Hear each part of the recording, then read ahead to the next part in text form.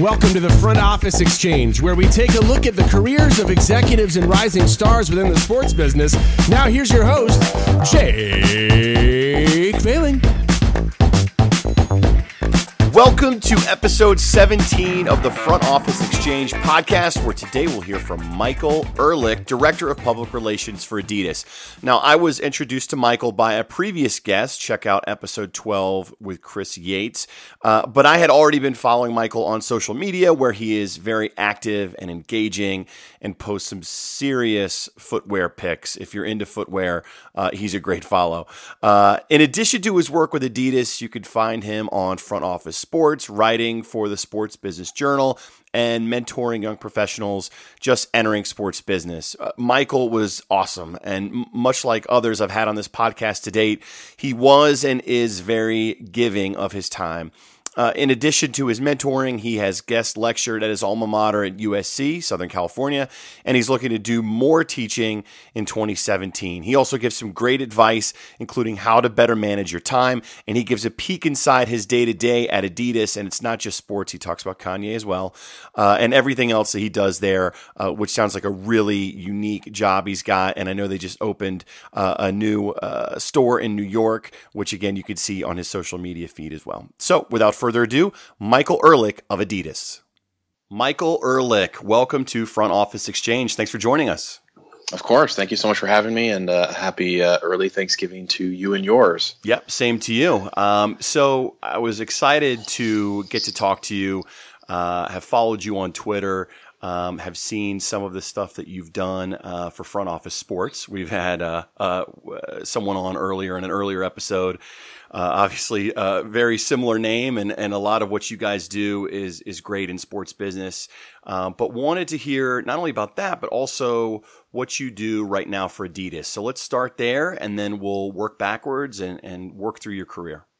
Perfect. Sounds great. So I'm currently the Director of Public Relations for Adidas, and I actually sit within our Portland-based newsroom, which includes our public relations team, our social strategists, our community managers, and our analytics team. So really a diverse and unique take on storytelling overall, really focusing on being the most talked about brand in the industry and really creating a 24/7, 365 editorial cadence.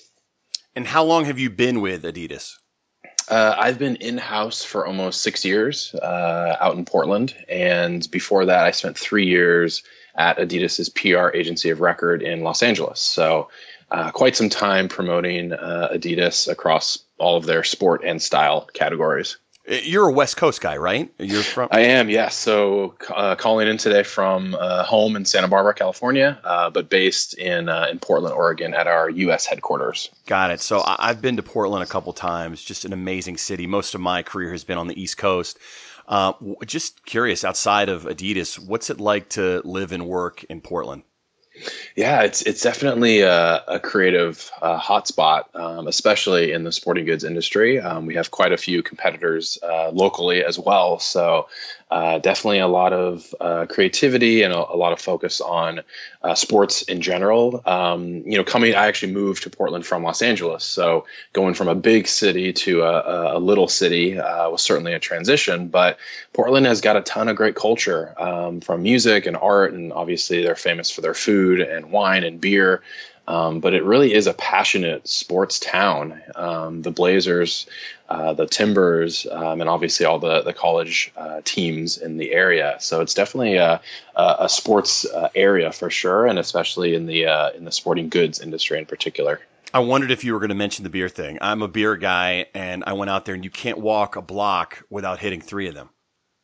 Yeah, I live across the street from one, and it's always fun for me when friends and family visit because there's so much to do. Obviously, take them shopping at our store, but from a beer, wine, food, it's definitely a foodie dream. Now, you mentioned the store. So Adidas is, some people may know it for soccer, some people may know it for basketball. Obviously, you're a player in all sports and then lifestyle as well with Kanye. How does someone in PR wrap their brain around all of these industries and sectors? Do you guys break it into sport by sport? Do you sit over a cluster of sports? How does that work there? So I sit above all of sport and style for the U.S. So I have a team under me that are the day-to-day PR leads for each of the categories. So everything from basketball and football to our original side of the business, our action sports, et cetera. So we are fully represented across the entire spectrum of everything that the brand has to offer. All right, so you've touched on a little bit, your background in California and your careers, but let's go all the way back. So talk to me how you go from California to where you are now in Portland. I know you've had some time with some agencies. Looks like you started with the Lakers, but walk through that career path for us. Yeah, I think from my earliest memory, I knew I wanted to work in sports. And I think when I stopped growing as a 6'2", seventh grader, I realized that my dreams of playing in the NBA or the NFL were not realistic. So I combined my passion for sport with a strong interest in reading and writing and critical thinking. And, I spent my time as a middle schooler and high schooler doing a ton of sports writing, both from our school papers. My high school had its own radio station, so I started the first sports talk radio show there back in the day, and knew somehow that I would be involved in sport communications in general. I just didn't know which specific lane. So I went to USC, a very, very, very proud Trojan. And upon entering college, I had a challenge deciding what track to follow. They're famous for their Annenberg School of Communication. And I didn't know if I wanted to specialize in print or broadcast journalism. So I went in as an English major. And it's funny to tell this story because a lot of people scratch their head and say, what does that mean? What does that look like? I quickly found out that I did not want to be an English major anymore after a semester or two. What happened? What's so great about just bad experience or? Just a lot of reading and a lot of the sort of the old English texts, right. Versus the literature that I enjoyed in high school. And what was so great about USC and the advisors that I had and the Career Center overall is they really allow you to choose across the entire spectrum of curriculum. And I dabbled in a few different majors and found a few different paths. And I stumbled upon American Studies and Ethnicity as a major. And everybody to this day still asks, what is that? What does that mean? And it really is a liberal arts education at a big university. I was able to hand select my courses. I took a ton of communication, business, poli-sci, music, art, film, sports business, et cetera. So it was really a diverse and unique experience for me, which I supplemented with a ton of sports internship experience, from working in the sports information department to the NBA Summer League when it was in Long Beach to my senior year when I was a PR intern for the Lakers. So it really supplemented everything that I was learning in the classroom and applying all of that critical thinking and communication skills to the outside sports world. So the Lakers, that position wraps up, you graduate. Was there an opportunity there, or did you say, you know what, I want to try the agency route?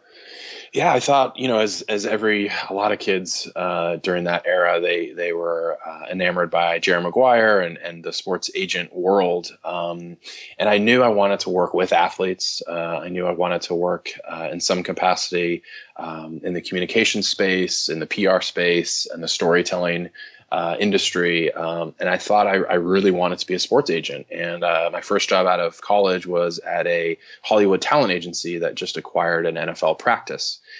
So I started with the NFL agents on day one and really built that department and built that program. And after a year and a half, I came to the conclusion that I did not want to be a sports agent. I wasn't as interested in the recruiting or the contractual work, but I was more interested in telling their stories, the athletes' stories, and really building their brands through editorial. Did you pull a Jerry Maguire when you did you pull Jerry Maguire when you walked out and say, "Who's coming with me"? Did you? I don't think I was at that level yet. I'd love to do that someday, though. That's definitely a professional and a personal goal of mine. But I knew I wanted to, still be in that space, but really hone in on the storytelling aspect of athletes.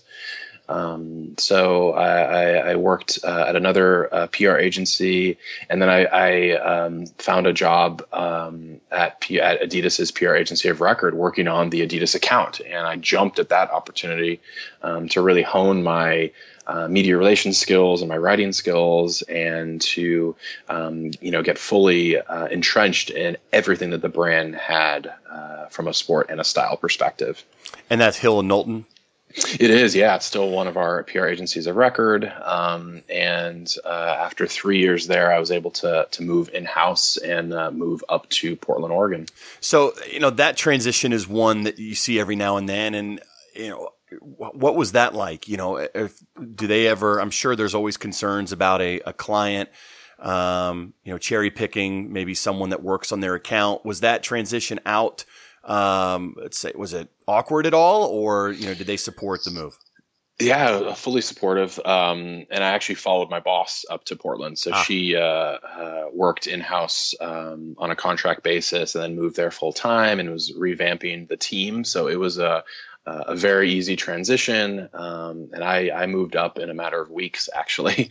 Wow. So it was fun because, my interview was basically my work or my portfolio. So I was, getting FaceTime with brand executives while on the agency side. And once we had a formal sit down interview, it was more of a conversation than anything else. So it seems like you're thriving there at Adidas. So walk through what the difference is, or obviously Adidas is different from an agency, but the day-to-day work, the types of things that you were doing for Hill and Knowlton, and then now overseeing PR efforts specifically for Adidas. Yeah, I came in-house to Adidas as a PR manager for football, baseball, and soccer. And throughout my years there, continued to move up, and now overseeing the entire PR team across sport and style for the U.S. And we actually had a couple of restructures internally in that time. And I think my perspective on PR mirrored the changing landscape of editorial overall, and really being rooted in social. And I was, focused on a day-to-day basis, really staying close with my social and digital and communications counterparts throughout my entire career at Adidas. So we were attached to the hip. We still are. And once we had an internal restructure where we started these newsrooms, it was a super easy transition for me, because that's how I really had been working for the past 4 years.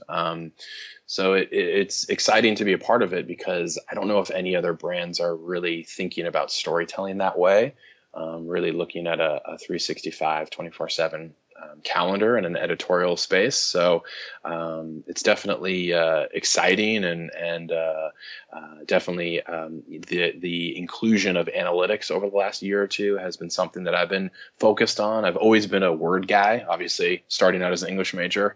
Numbers and data have never really been a part of my life, but since we infused this analytics team into our group, it's really changed the way that I look at PR and storytelling overall, and something that I'm very excited about to continue to infuse in my work in the future. Well, let's unpack that a little bit. So the 365 storytelling is one side, the analytics are another. So are you able to give an example of maybe some projects that you've worked on or currently working on, and how exactly those analytics come into play? Are you posting a story or rolling out a campaign and then day-to-day tracking numbers, or you look at it at the end, compare it to other campaigns you're running? Just give me a little bit more detail if you can. Yeah, definitely don't want to give away the secret sauce. No, hey, I get it. Well, come on, let's get it out there.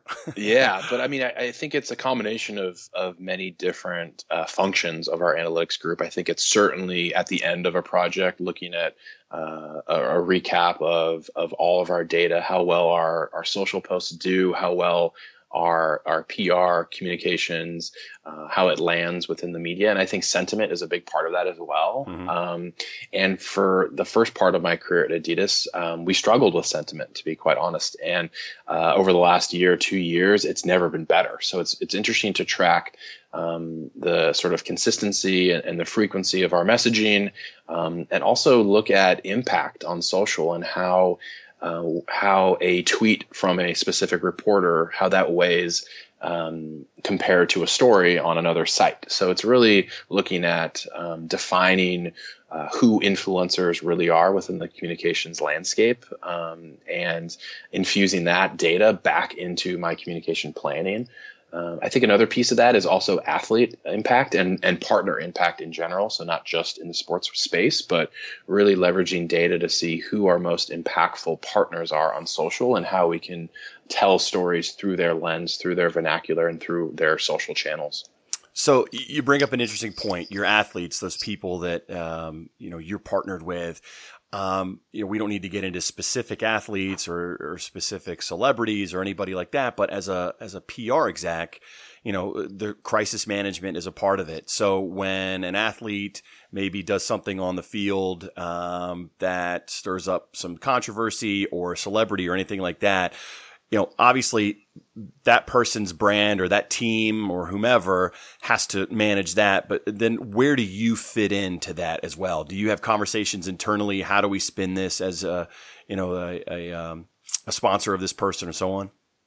Absolutely. And crisis communication and sort of reactive versus proactive planning is something that we all focus on, especially in these moments where something happens, good, bad, whatever it may be, on and off the court. So I think, we really take each situation as an individual conversation and really look at the pros and cons of, do we comment on something? Are we proactive? Are we reactive? But it is, to your point, a combined effort among the team, the agent or management, and obviously the brand, who is the ultimate partner for this athlete or style partner. What about for you personally? Is there a campaign or a project that you've worked on over the last 5 or 6 years there that maybe you felt the most passionate about, or nostalgic? You look back and you say, "Gosh, that was a lot of fun," and even something where you learned a lot, or maybe something that you learned from,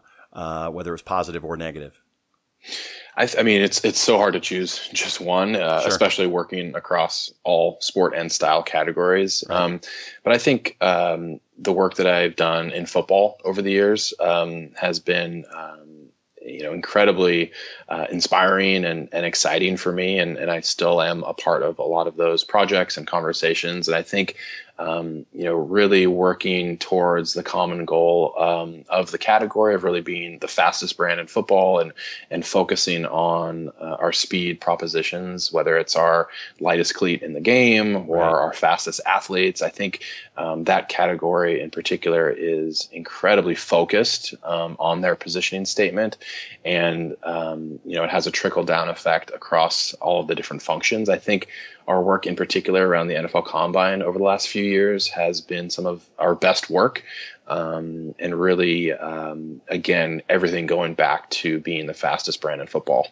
Yeah, I love that campaign. I think it was last year. I just remember a commercial where they showed a guy running down a street and, it looked like he was running about 50 miles an hour. And I forget what else was going on in the commercial, but big fan of that campaign.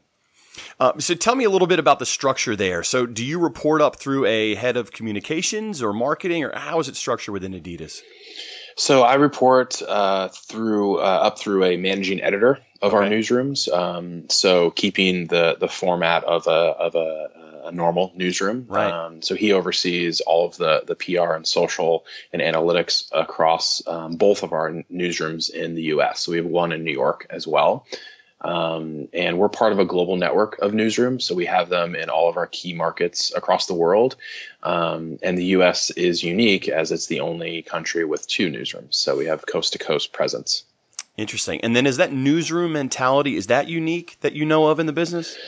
I think so. I mean, I can't speak to any other brands, but I feel like it's not just the structure that we have, but it's also the mentality of really being a proactive storytelling unit, and working across all of our categories on and off the court. And I think we're really focused on infusing our brand, infusing our message, in moments where we may not normally exist. And I don't know if anyone is doing that. Yeah, I've always wondered too. You've got another presence there in Oregon, in your space.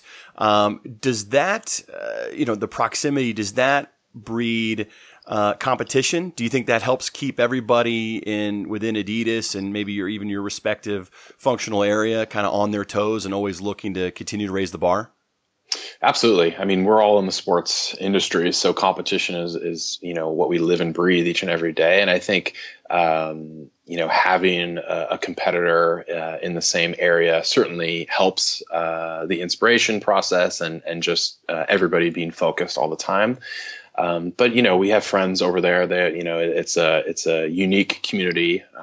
When you walk down the street, where somebody works, and it's always funny at the airport to see all of the different brand folks all hopping on the same flight and everyone checking out their footwear and luggage and everything. So it's a unique experience for sure. You guys are the fastest. You know for a fact that person works at a certain company by the way they walk into the airport and what they're wearing. So.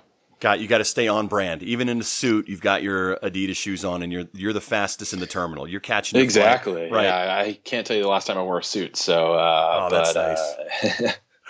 And so, as you look back in your career, again, you seem really happy at Adidas. Was that move out of the agency side? Do you think that was the turning point in your career, or was it maybe even earlier on? As you've learned, whether it was when you were in school and you switched majors, where you said, this is exactly what I want to do. This is exactly when I got on the path.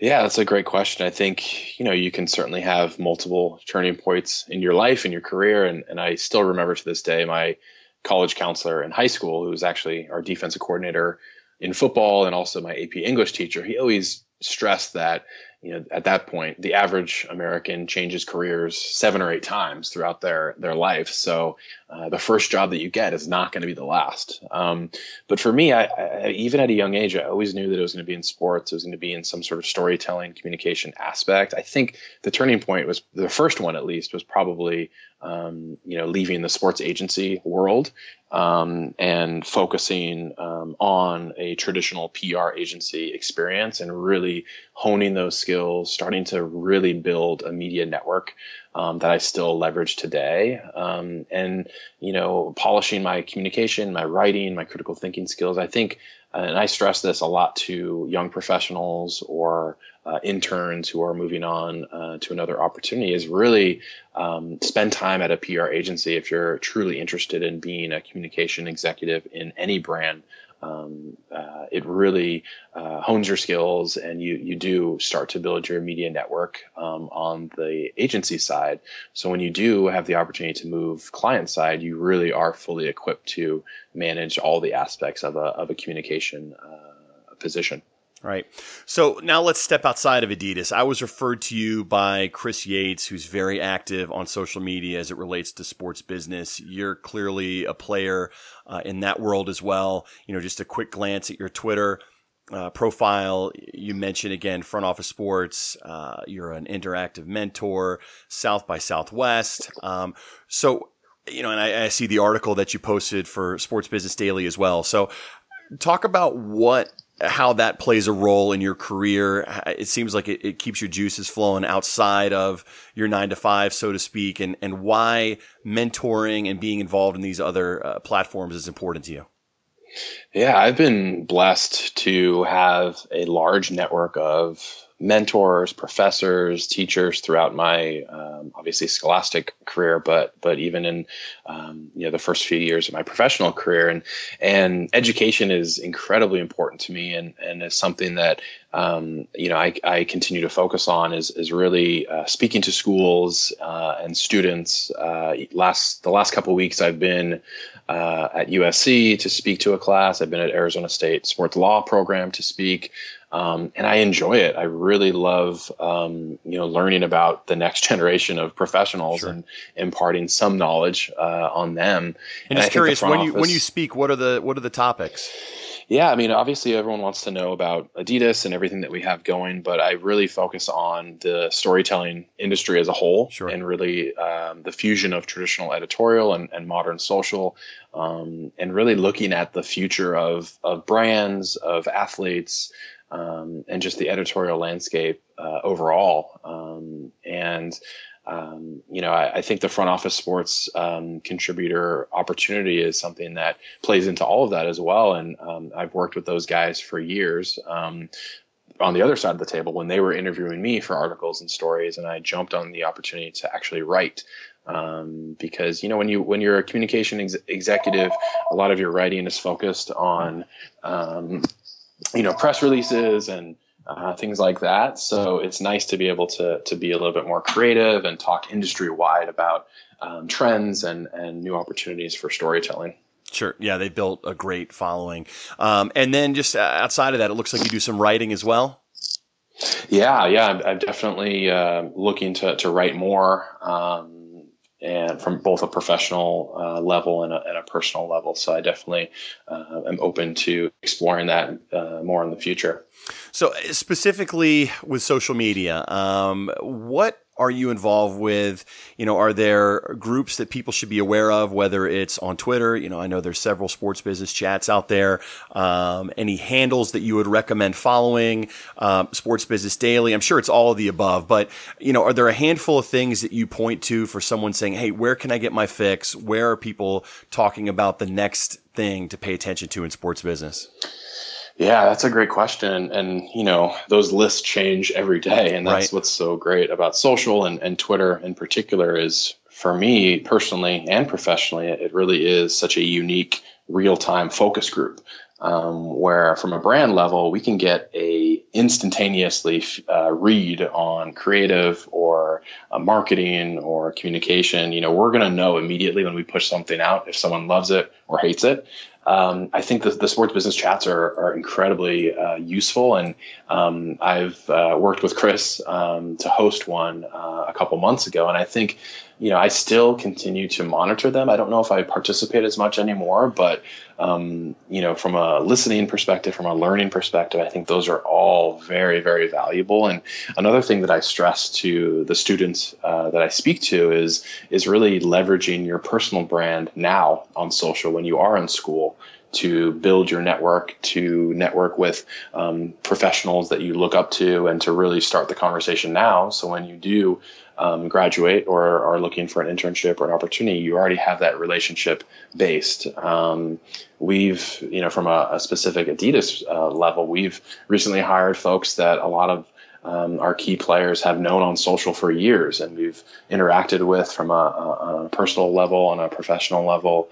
And it really goes a long way. You get to know somebody very well, ironically, via your phone or your computer. So I definitely urge students to leverage that while they're in school. Right. In shaping that brand, that's such a hot topic right now. And I don't want to put you on the spot, but are there 2 or 3 things specifically that you tell these students, hey, these are ways to help position yourself now and going forward in sports business? Yeah, I mean, I think in business and on the personal side, I think really having a clear positioning statement for yourself or for your brand, whether that's your personal brand or the one that you represent publicly or on social, I think taking the time and taking the necessary steps to establish what your differentiator is going to go a long way. And it's going to be the hard part, because you really have to look in the mirror and you really have to look across the industry just to figure out, how am I different from everyone else that's applying for this job or that is attending this school. and really doing the work on the front end to differentiate yourself, or at least have a statement that separates you from the bunch. And everything that you push out on social or through your communication efforts should fall back on that, or it should be the red thread that is visible throughout your communication. So I definitely stress that now more than ever, because kids today, students today, are way more brand conscious, brand aware than they've ever been before. And I think a lot of that has to do with the accessibility on social. And I think they need to leverage that and really take the time to figure out how they are different from anyone else, and to really promote that with everything that they do. You are clearly a very thoughtful leader. You give back to those that are just entering the industry, about to enter the industry. You've mentioned mentors for you. Are there a handful that jump out to you, maybe someone you met while, who knows, you were interning with the Lakers or just after, that have helped you continue to grow your career? Yeah, I mean, I think at each step of the way, throughout my studies and throughout my career, I've always had strong mentors and strong leaders. I think specifically, well, she's not my boss anymore, but she is the head of our corporate communications group at Adidas. I worked for her in LA on the agency side, and then she moved up to Adidas to run the team. So now I guess we are colleagues. And who is that? She's Lauren Lampkin. Okay. So she was my boss at Hill & Knowlton for years, and then took over the Adidas PR team, and then moved over to the corporate team. So we are working together now on all things Adidas brand communication. So she's an SC grad as well, so we have that connection. Right. And it's always nice to have a fellow Trojan up in Oregon with me. But I've just learned a ton from everybody that I've worked for and worked with. I try to be that sounding board for the next generation, because the accessibility that they have now to executives across the industry is so much more than I had. I remember I told this story to Arizona State recently when I was out there, but how I got my Lakers internship. I was home in Santa Barbara over our spring break when I was in school, and I read an article in the local paper about a longtime Lakers scout who's living in Santa Barbara. I wasn't applying for a specific job. I wasn't, reaching out for a specific ask. I just thought, okay, I looked him up in the phone book, got his phone number, gave him a call. Basically, I get to know you, giving him feedback on the great article in the paper. And he was, 60, 70 years old, and I was a 20-year-old college student. So not a ton in common, but we talked about the Lakers, and I expressed, how much I respected the organization. And he's like, hey, here's my fax number. Shoot me your, this was obviously before. Fax, sure. A lot of folks were on courier pigeon, social, send that over, right? Exactly. So I faxed him my resume, not really applying for a job or anything. And then a couple months later, he gave me a call and said, hey, I just handed your resume to our head of PR. They're going to be starting to interview intern candidates for next season. So, wow. And a caveat, I grew up not liking the Lakers very much. I grew up a Warriors fan. So this wasn't a fan, applying for a job. And I continued to share that narrative in my first interview, saying, honestly, I'm a Warriors fan. I'm not here to meet the players or right. to interact with the executives. I'm here to learn about PR and to hone my skills. And I remember they told me that no one's ever really said that before. Yeah, actually, I dislike the Lakers. Yeah. No, I'm sure they appreciate it. So what's next for you? What's next for Adidas? Can you give us a peek into an upcoming story or campaign? Yeah, I mean, I think the brand has a historic momentum right now, both from a perception scale and obviously from a sales perspective. I think, the pressure is now on to continue to build that momentum. event. And I think that's exactly what we're focused on is trying new things and continuing to bring new products to market that are really innovative and really polarizing. I'm heading out to New York next week. We're opening our new New York flagship store. It's actually the biggest store in the world for us that we're opening. So Wow. A ton of different events all week with athletes and entertainers. Really excited to get out there and share that story. And we're going to finish the year strong with a ton of new product launches. We just launched Kanye West's new shoe this morning. We have James Harden's shoe, his first signature shoe with us, launching a colorway launch today, and the full launch is next week as well. So there's a ton of story opportunities for us. And that's what's so unique about my position is that there's really no off season, right.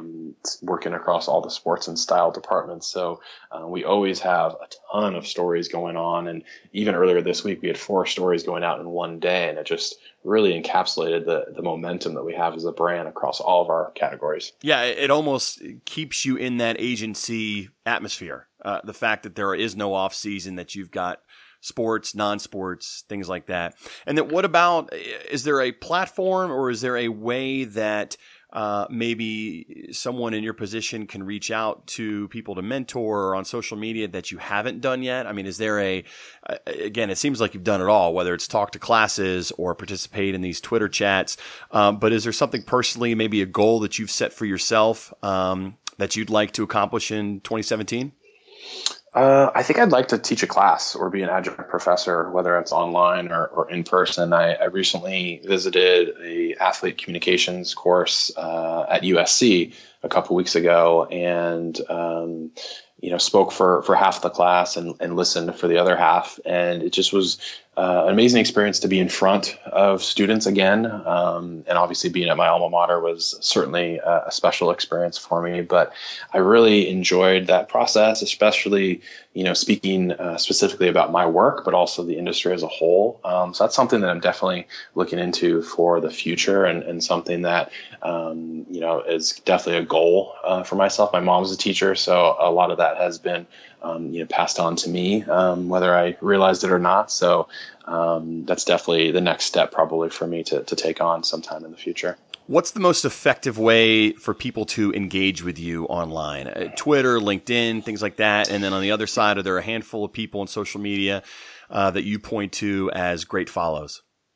Yeah, Twitter's probably the best. Obviously, everyone in the industry gets a ton of emails every day. So, and it's a tactic that I use as well. When I reach out to media to pitch a story or to communicate about a potential opportunity or an event, I could email them, I could call them, I could text them. But if I send them a DM or if I tweet at them, they're much more likely to get back to me, which is always an interesting experience. And I feel the same way. It's a little bit more accessible for folks than perhaps in the past. So definitely recommend folks reach out to me on Twitter. I'm always available and always excited to meet new people and share new experiences. Well, Michael, you got to share your handle. Where can people find you? Yeah, full name. So at Michael Ehrlich. And that's EHRILCH. EHRLICH. Got it. All right. You've given advice on branding and all kinds of things over the course of this conversation. Any other advice that you like to give, or maybe the best advice that you've received over the course of your career? Yeah, that's a great question. I think, I've been lucky to have so many great teachers and mentors and bosses over the years. Some of my favorite advice, actually from my mom, who, as I mentioned, is the teacher. She always tells me to break things down into manageable increments, whether that's professionally, personally, if I'm stressed about a project or a deadline, to really break things down and then just, stack it up until you finish the task. And also, it's okay to make mistakes, just make new ones. So don't make the same mistake twice. And I think from a professional perspective, I think it's always a nice opportunity to be in a place where you can take risks and try new things. And I think currently, in my current setup, we have that that culture is really about testing the waters and trying new things. And it's okay to fail as long as you learn from it and don't make the same mistake twice. And although I am a USC Trojan, I am a big John Wooden fan, and Woodenisms are definitely still a part of my life. I was lucky enough to meet him and get him to sign a couple of books after he spoke at a class at USC. And something that he always used to say: failing to prepare is preparing to fail. So preparation is key across personal life, across professional experiences. So if you do the work ahead of time to prepare for any situation, you're going to reap the benefits. So you heard it here, folks. Even though Michael has had all kinds of mentors and been around so many impressive people in sports business, it's his mom. You got to listen to your mom. Your mom's got the best advice. Absolutely. Always, especially when she's a teacher. She knows best. So, well, leave it to a PR guy to be on message and super sharp. Michael, this is awesome. I appreciate you spending some time with me today before the holiday. We'll obviously be posting this after the holiday. But again, it's been a pleasure to watch you over social media and to engage with you both preceding this conversation and now during. And I wish you the best of luck. It sounds like you got a really exciting event coming up with that store opening. We'll appreciate the time, especially ahead of the holiday, and definitely excited to continue the conversation and always available to hop on the podcast again. And anytime you have any questions or your readers or followers or listeners, feel free to reach out. Always available. Great. Thanks a lot, Michael. Of course. Thank you. Happy holidays. Thanks for listening to the Front Office Exchange, where you hear about the careers of some of the leading executives in sports business. Visit us at frontofficeexchange.com, on Facebook at Front Office Exchange, and on Twitter at Front Office EXCH to access past episodes, show notes, and much, much more.